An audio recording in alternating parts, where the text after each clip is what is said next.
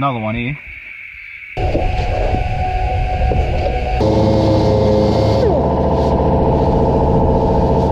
Alright guys, welcome back, and this video here is going to be part 2 of my ae86 Respray series.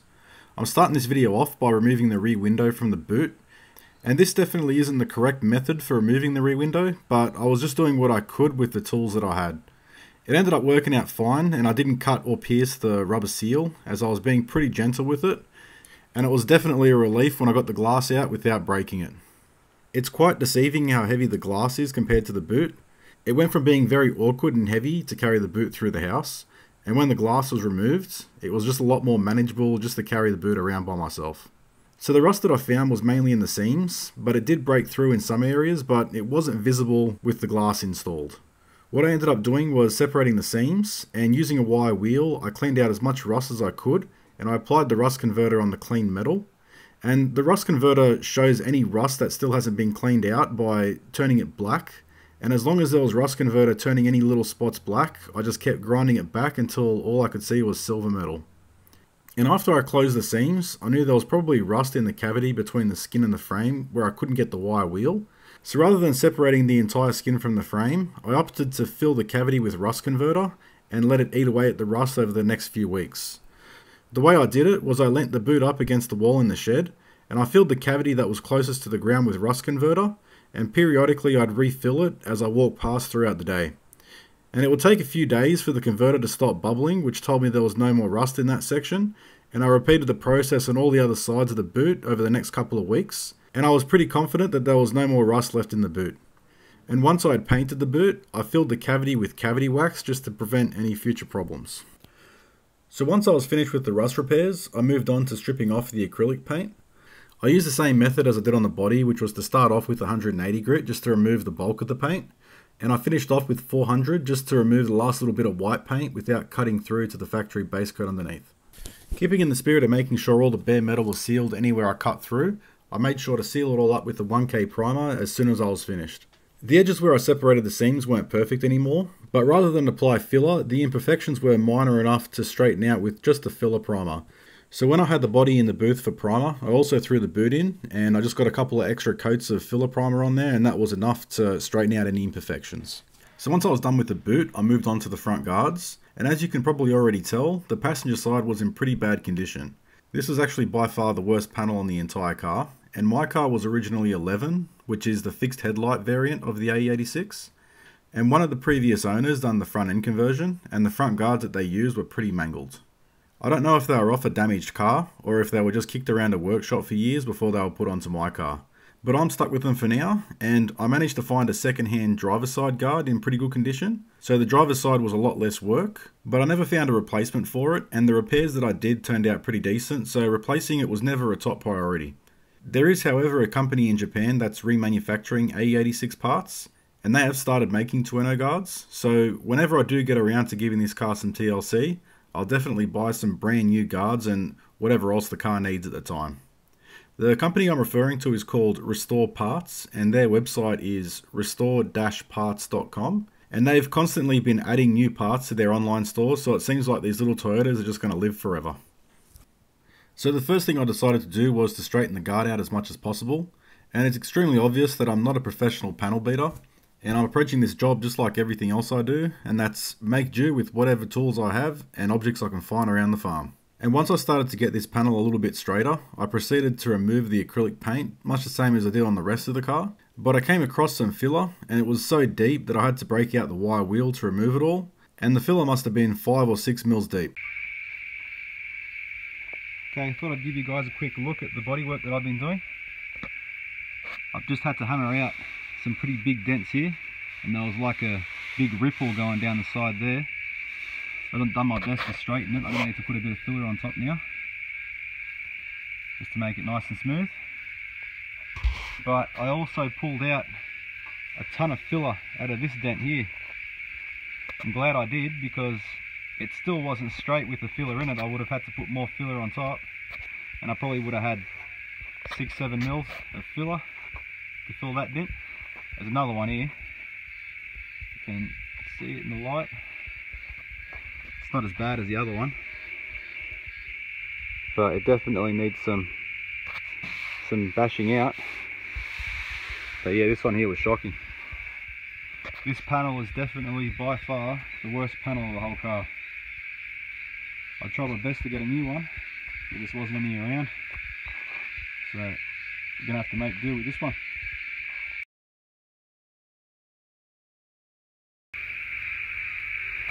Okay, and just a quick video with the dent beaten out. Probably took 2 minutes.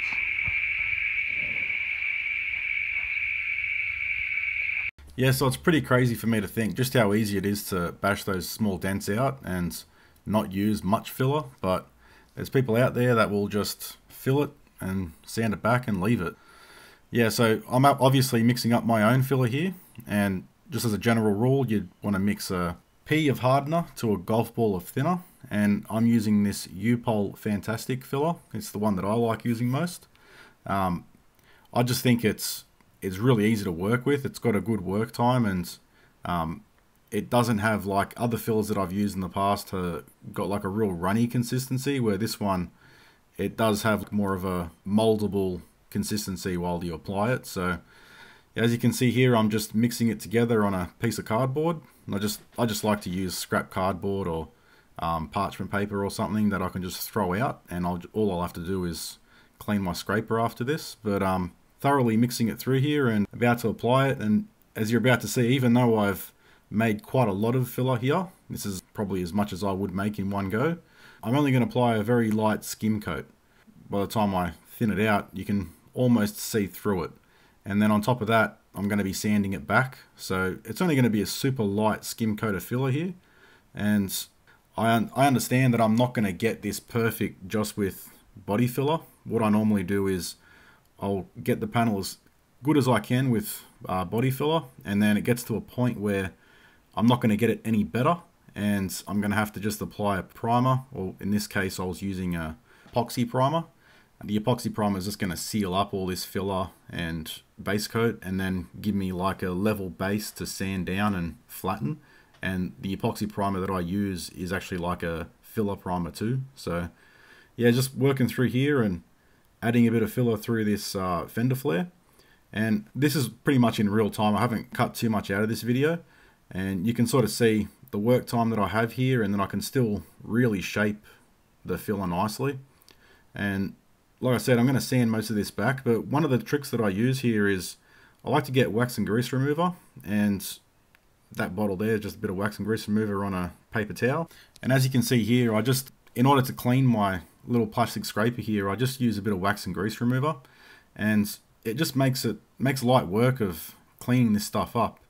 I'm obviously going to throw out that piece of cardboard, but the scraper, I'd need to use that again, and the wax and grease remover, it just gets rid of that tackiness, and it just makes it easy to clean. As you can see there in real time, I've just cleaned that scraper off, and this is all just while I'm waiting for the filler to dry. And I haven't cut much out here, but that filler that's on the guard there, it's pretty much starting to dry now. It'd be hard to the touch, but what happens is there's going to be like a sticky film on top of that filler, and all that's happening is the hardener is just having a chemical reaction with the filler, and the chemicals are just coming to the surface.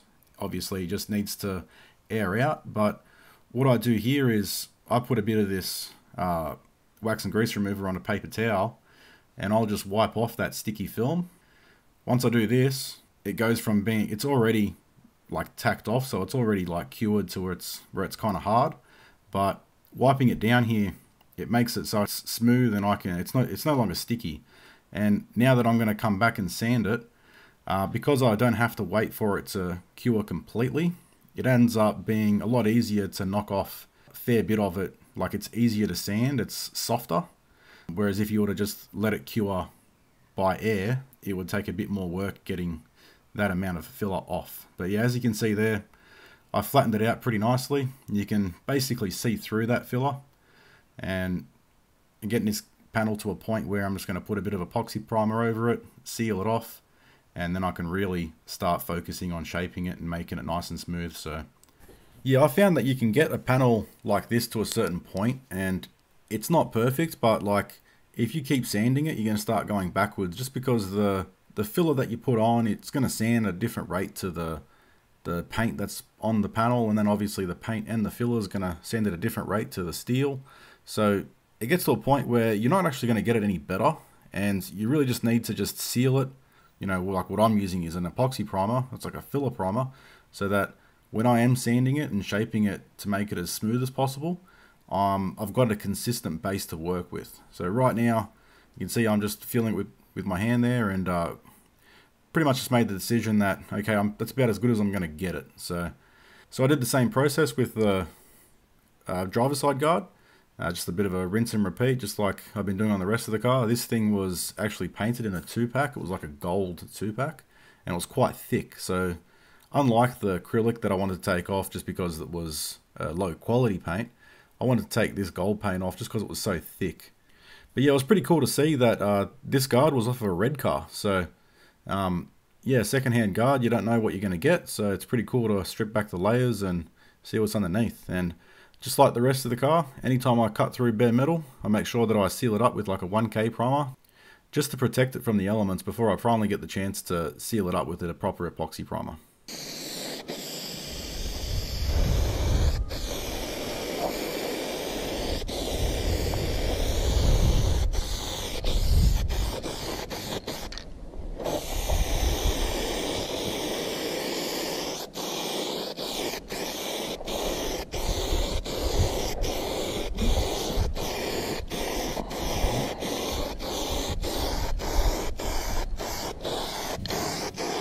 Alright, so that'll be it for this video, guys. It was just a quick one today, but stay tuned for part 3 where we get a first look at my spray booth, and I finish off the interior prep work before giving the interior a lick of paint.